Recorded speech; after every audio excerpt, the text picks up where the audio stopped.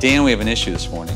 I was going to go to one of my usual big board, pithy comment, opens. Yeah. But would you mind standing up, please? If you don't mind. Now, McLovin, I'm going to bring you in. Last call for me to move on, or should I bring up this topic?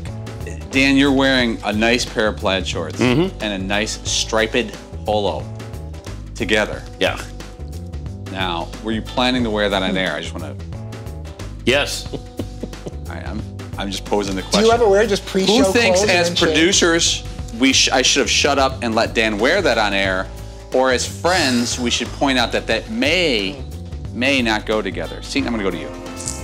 See, Dan spends a lot of time in New York City with a bunch of hipsters, and it's possible, Andy, we might have to go to you for this, although Dan's a little bit more, lower downtown Manhattan, you're more Brooklyn. Maybe this is something the kids are doing these days, and Dan's just in early, he's an early adopter.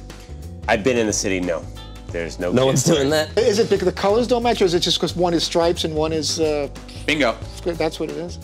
Okay, here's where I'm uncomfortable. Not the criticism, the critique. It's everybody keeps staring at my crotch, okay?